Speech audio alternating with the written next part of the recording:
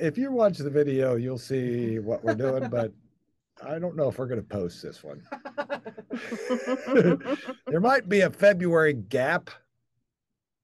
Reminds me of Pulp Fiction. Warning. That's right. That's right. Yes, yes. You could go into seizures or excessive vomiting. Not suitable for all audiences. That's right. Only investors in real estate. All right. I'm Paul Jamison, your host. Welcome for joining the show, Your Real Estate Today. I'm here with Sandy Dickinson with Cross Country Mortgage. You know, we're talking about how to lower your payment. We're talking about how to lower your payment on your mortgage or on a mortgage. And then we're going to talk about, if I can find it, we're going to talk about salaries and some data. Everybody loves data. Okay. Data night. All right.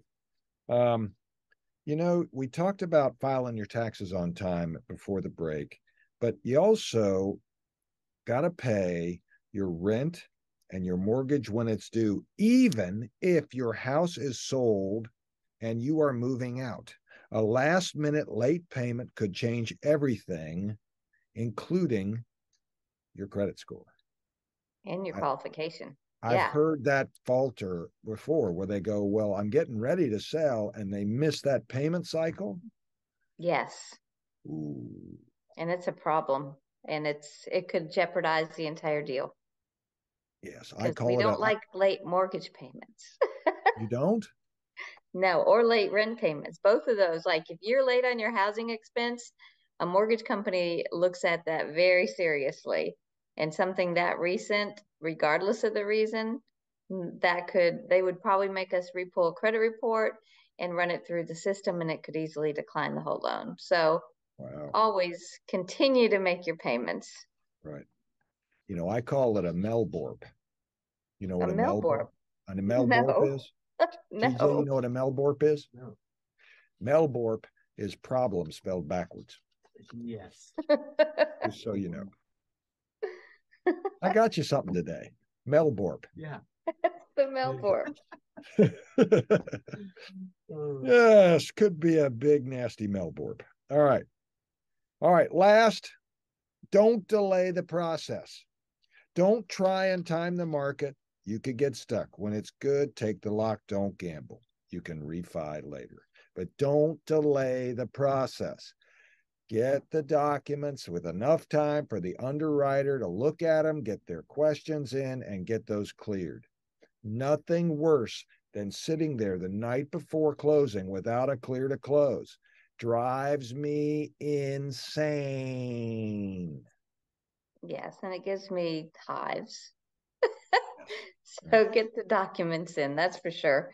We're going to ask for them probably a bunch of times. So just keep sending them over. Okay. All right.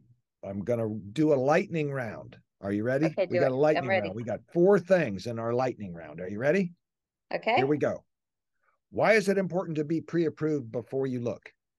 Because you're going to find something you love, and if you're not pre-approved and you have to wait on me, then you might miss out on your favorite house. Ooh, dang.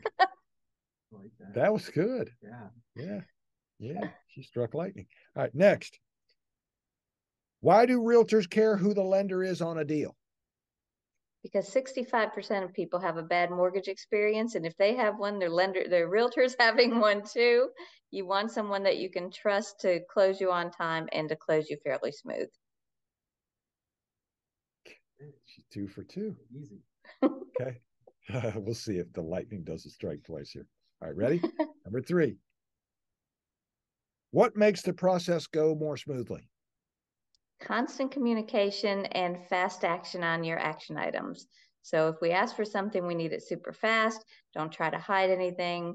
And, a lot of times people give us a hard time about getting stuff. We're not going to back down on that. We're going to have that documentation. Yeah. So you might as well roll over and give it to holding up a sign over here. He's like, yeah, she's 3 for 3. Yeah. Okay. Take a deep breath, Booge, because here it goes. Okay. This could be the gotcha that sent her. Nah, I won't. All right, ready? Lightning round number 4. Why are lenders going out of business right now? They're going out of business because they don't know how to watch their P&L, and because they're trying to do loans for nothing, thinking that that's going to bring them the business, and then they have to go with their staff, and then they can't afford to stay in business. And anyway, it's a vicious cycle. So watch anything that's too good to be true, because they may not be around to finish it up. You know what? I give you an A++. You took the lightning Thanks. round and did a great job. Thank you. Good job. All right. Very good. All right. So a study shows in 2023, salaries will increase by, TJ? Oh. Come on, give it a guess. What percent? Oh, I don't know. 4%. Very close. 4.6% man. in 2023. The main causes for that are high inflation and the tightening labor market.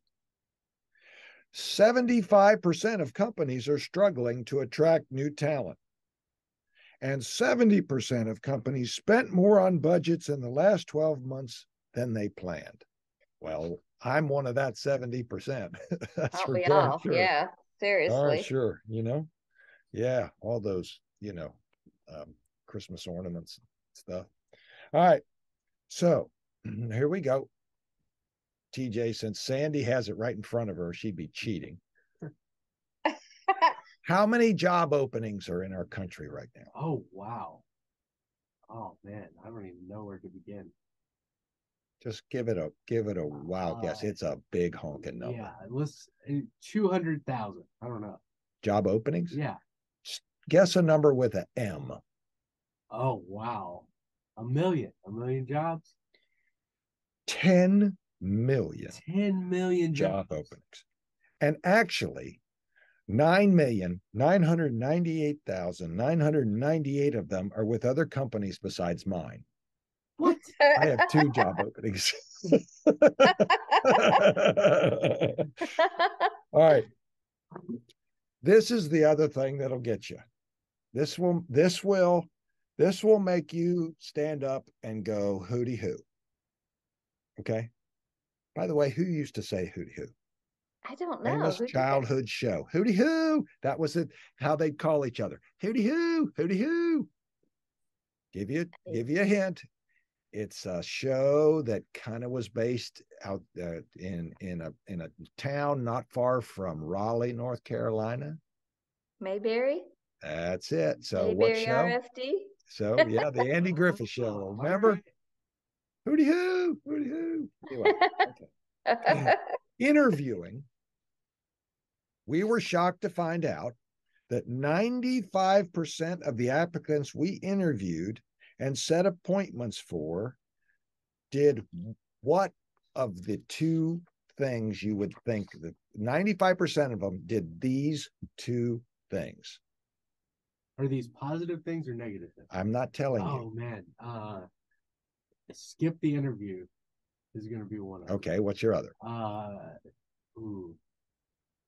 Forgot to bring a resume. That's very good. Sandy, 95% of the people we interviewed for job openings did what 2 behaviors? Didn't show up. Okay. Or showed up late. Okay. Ooh.